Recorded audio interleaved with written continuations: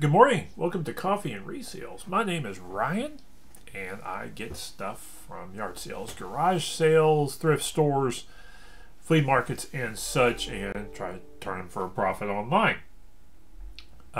With today, one of the biggest finds of the year that I'm hoping is going to turn into something really cool, and we'll get to that last because, you know, anticipation building and all that sort of stuff. I have a couple sales, and actually yesterday was a pretty decent buying day, so we will jump into that right now. All right, first up, let's go pull up the stuff. First thing I've got is I'll have a tentative sale.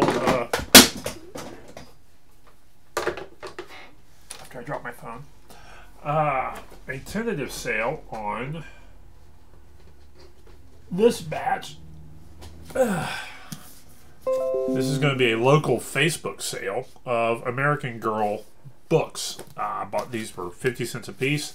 I have somebody local. I've actually sold some to her before, and these I think did the same thing last time. $2 a piece, so that's going to be like there's 14 books here, so $28 from 7. So hopefully that'll get done. That's probably, I think she paid PayPal last time. It was just a local PayPal transaction, but that is a local. I don't even remember. Yeah, I think it was like a local yard sale Facebook group. I think I put those up on, and I remembered her name. She was one of the last people I sold something to locally. So, and I think I think $2 a piece. There's several other Facebook niche groups I think I could have sold these on too. So that's where they were going to go if I hadn't have sold them to her. Next up. Something y'all would have seen like 2 or 3 days ago. I think I picked this up Monday. No, I picked it up last Friday at flea market. And it is a beat up. It's a beat up box. It's an unbuilt 56 monogram 56 Chevy model. $20 shipped. I've said it before. Say it again. Say it every time. Unbuilt models. $2 a piece or less with the box, even if they're incomplete. Is most of the parts are there and a bunch of the parts are on trees. Grab them. If you get built models, partially built models, stuff like that, if you can get those cheap and lot them up, those tend to sell. It's worth grabbing and looking up and seeing that sort of stuff, particularly if it's something that's out of production. That stuff will generally still has a market. There's still hobbyists out there who do models. The things still sell. Hobby Lobby has an aisle of them. So, worth doing. And finally, this is a $14 sale. This is one of those book lots I always go back and forth on. Yep, this is $15 for 1, 2, 3, 4, 5, 6, 7, 8. For 9 R.L. Stein, these are mostly Goosebumps books. $14 for 9 Goosebumps books. I'm back down to if they're the original run, I'll grab them at 50 cents. If they're not, I'll wait to see if they go half price at 25 cents or less. Sometimes it may depend on how much they are, on what I'm feeling like at the time.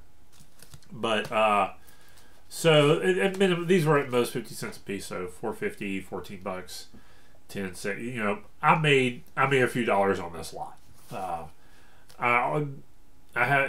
If I can get a bunch of Goosebumps at a time, maybe I'll do it because I can get them all lighted up at once.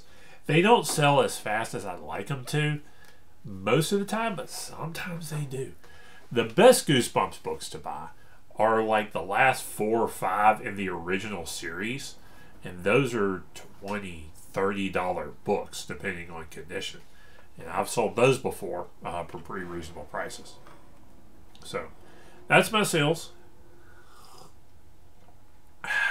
and that's a sip of coffee. I really, really want to get a coffee sponsor one day. That's my big thing. You can do something like that. I'd love to get sponsored by Community Coffee, but that probably they're a little too big to sponsor YouTube dudes.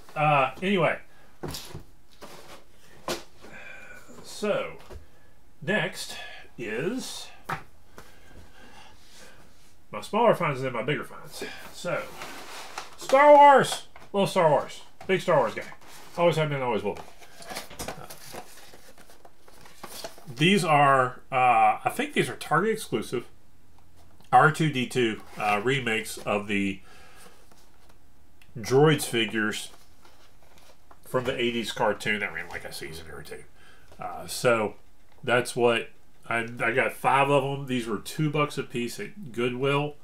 I think I was originally hoping maybe get $10 a piece on them. I don't know if that's going to happen because when I pulled the stickers off, some of the packaging got beat up. I think I'll be fine on them.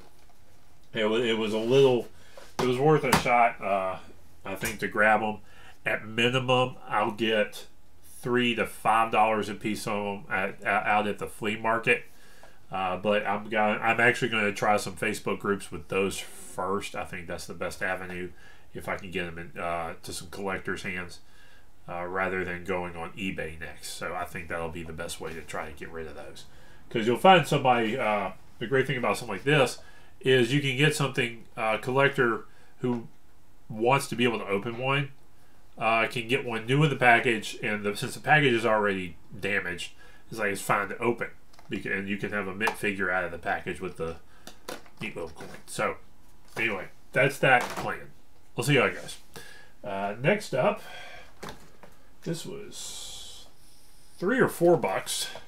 A What If t-shirt. 2XL. That's a good size. So, it's a Pop Tees Funko t-shirt, still wrapped up in the box. I think I saw this going for $20. But I didn't check the size when I saw that. So this may go a little bit higher. So I may be able to get 30 on this because of the sizing. So, new in package, just saw this laying there. I actually had to ask them to reprice it because there was no sticker on it when I grabbed it. So, neat little find there. Finally, before we get to the big one, hymnal. Methodist hymnal. I think I'll get, this was $2. I think I'll get 10 to 15 for it. This is a 1939 Methodist hymnal. Clean on the inside. No church, no specific church on it. It's actually, this is neat. There was a guy who wrote a prayer in it to the people he was giving it to, and that's back when cursive, like old guys like that, their cursive is font, man. I got decent handwriting, but it's nowhere near how some of this stuff can go. So, but it's clean. The best hymnals to get are clean all the way through with no church markings on the front particularly.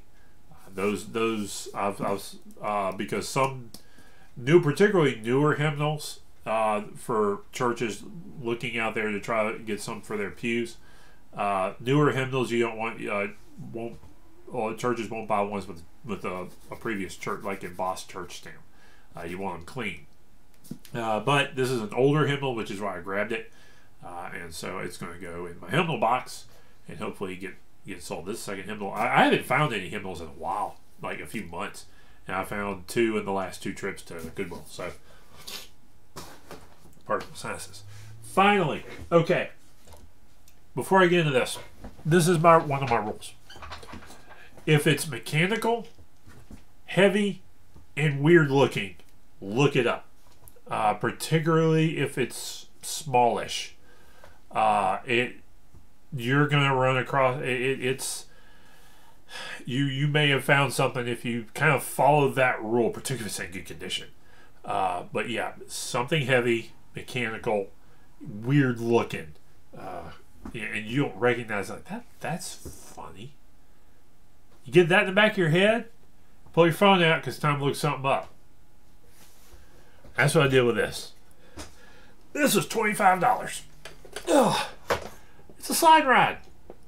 It is like a safety seat type thing for, I think, folks with handicap, elderly folks who have trouble getting in and out of cars. I think. I don't know. But it is, look at the bottom of this. This is, it folds out. And if you look it up online, there's pictures of this. And it kind of sits on next to, on like a car. Like this goes on the ground and this goes into the car. And it sits like that. And it's like some stool or, I don't know. But, I looked it up and I got excited. Because comps on this thing, it folds up. Comps on this thing, wanna know how much? Wanna know how much? $400 to $500. Comps. I think there were some that sold in the $300 to $400 range that were like, oh, that's cosmetic damage. This ain't got cosmetic damage. There ain't nothing wrong with this thing.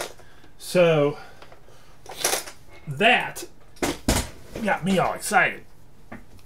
We'll see. It's about 16 pounds. Gonna ship it UPS. And I actually didn't do. I almost always do free shipping. I didn't on that one. I pulled the price down a little bit. I think I got it for something like $475 plus shipping, and we'll go from there. And I got like weighted shipping on it, so that it doesn't mess everybody over too much. So that was one of the neatest things I ever found. This is the best find I've had probably in a few years. I've got a couple books go in the hundreds over the years. This is with the frequency that I go to thrift stores and garage sales and that sort of thing, I get about one hit kind of like that a year around here. I don't find a whole lot of stuff that completely blows the doors open. I had that Korea War jacket that went for a good bit. That was probably the best find up to until this. That was the best find. But as to absolute, to me that's a home run. This is an absolute grand slam if this thing moves. So so I have one viewer. I think you just logged on just after I showed it. This thing, slide and ride, folding car, safety car seat thingy. That's a workout. It's got a handle though. So anyway, hitting the thrift store later today. I got through a bunch of work yesterday and got real busy. That's why I was on early. So that is everything today. And I'm hoping to find some more cool stuff this afternoon.